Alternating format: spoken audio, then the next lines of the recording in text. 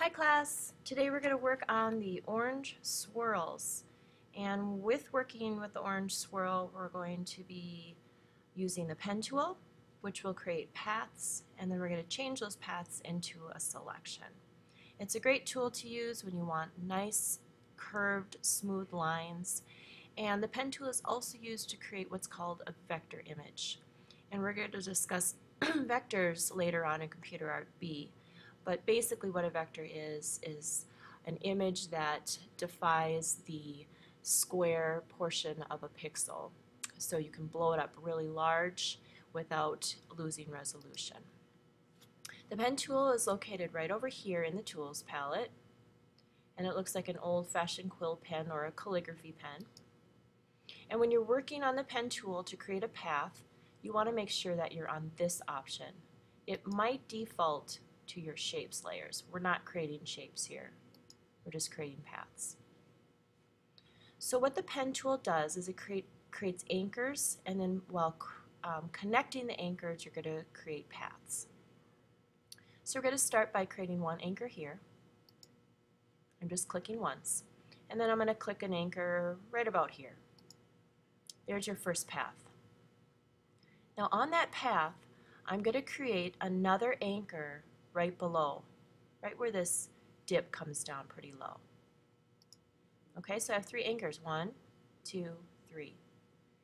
I'm going to hold down my command key, and this will allow me to grab an anchor and bring that down. And now I have a nice curved smooth line. I'm going to click up here and do the same thing. Click right where the farthest part comes out on the path. Hold down command and pull that out.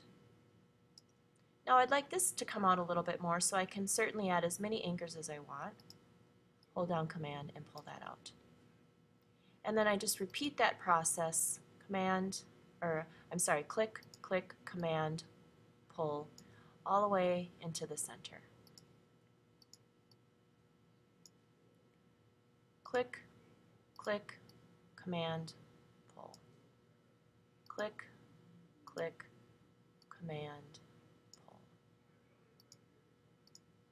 And I think I'll stop right here and then start making my way on the inside of the swirl so I end up right here. So I'm just going to create a point and start curving it just as I did with the outside.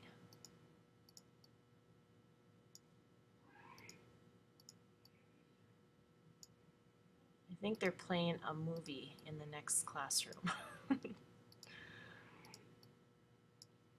Okay. Somebody's screaming.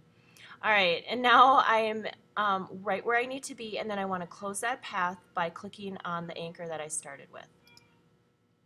And there's your path. It just looks kind of like a line. I'm going to right-click on the path and then go to Make Selection. Leave your radius at 0, click OK, and there you have it. We're going to rip that off, and then I'm going to go to my Move tool and move it on my poster. Now when you move your swirl on your poster, you need to make sure that you get a little pair of scissors.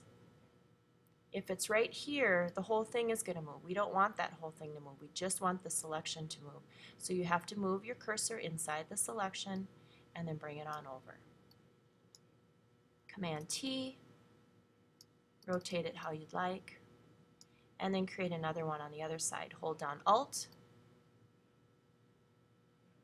Command T, right click inside and then flip it horizontally. Hit Enter. And there you have it. You've got your swirls, and now you know how to use the pen tool and to create paths. Thanks for listening. We'll see you at the next lesson. Bye.